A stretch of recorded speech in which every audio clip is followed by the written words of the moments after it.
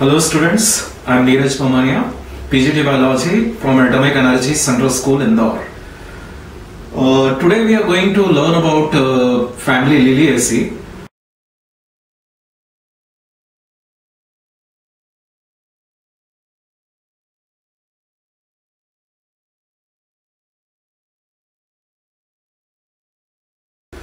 So students, we are going to learn about morphological characters of family Liliaceae, and here are I'm having some examples which I have grown in my garden, and with the help of this let me explain you.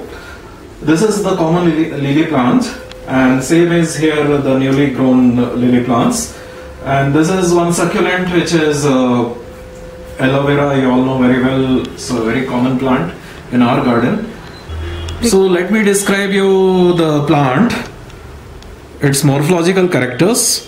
First of all, have a look here. These plants have the fibrous root modification, as it is a characteristic feature of all the monocotyledonous plant. So the fibrous root system, this is very common example of family Liliaceae, Allium cepa. And here also you can see this fibrous root modification system, and just after there is a stem, and this stem is a modified bulb, and these are the modified leaf. So this modification is underground modification of stem, and some of the stem, like here in common lily plant, these are well modified as bulb. In some cases there are corm or rhizome also, like an asparagus. Next part is of its shoot system, which includes, since the plant is monocot, and this is the leaf with parallel venation. So these are the leaves with parallel venation, and these are ex-stipulate. With this limited resources, I am explaining this because this is not the season of lily to bloom with, and here is the newly grown lily, and here I have inflorescence, which I have collected from spider lilies. Floral characters in lilies, as here the inflorescence type is aggregation of monochasial cyme in umbellate form and borne on a leafless scape.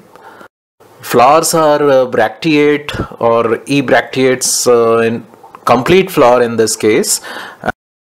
Floral description I'll describe during dissection part.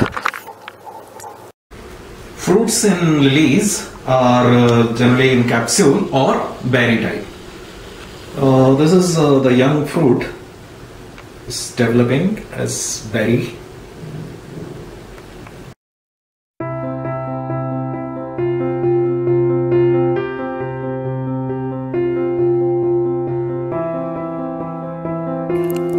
Floral description and dissection. Requirements are: we need a flower, lily flower, blades,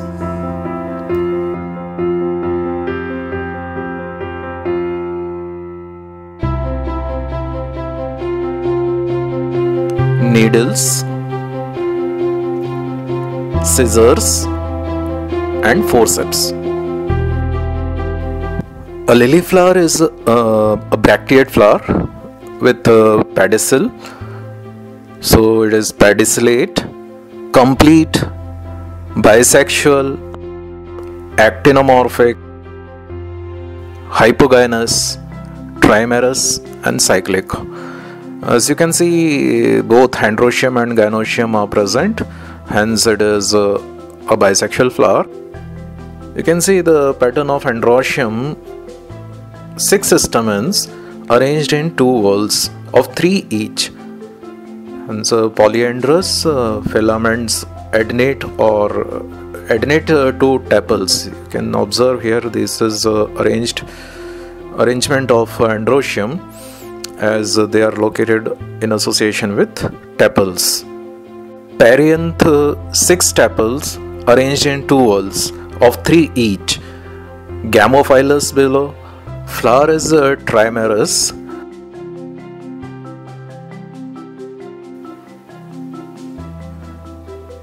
Gynoecium 3 carpels, syncarpous.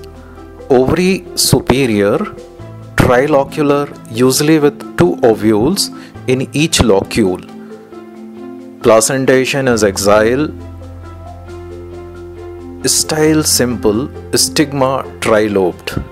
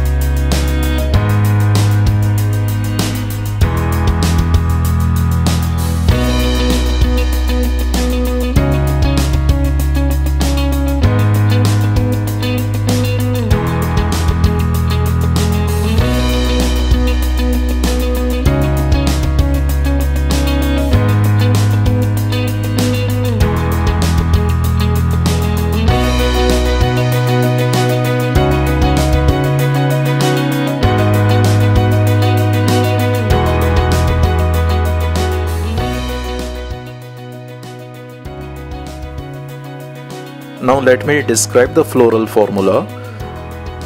See, flower having bracts. So the flower is bracteate, actinomorphic, bisexual flower, as I described earlier. Perianth, the arrangement of tepals, it is in two whorls, 3 plus 3 each. So perianth 3 plus 3. Androecium, as they are adenate and therefore same as arrangement, 3 plus 3. Gynoecium, whereas ovary is superior, and it is gynoecium with 3 carpels, ovary superior. So we will place a bar below it, and it is syncarpus, so we'll place it in brackets.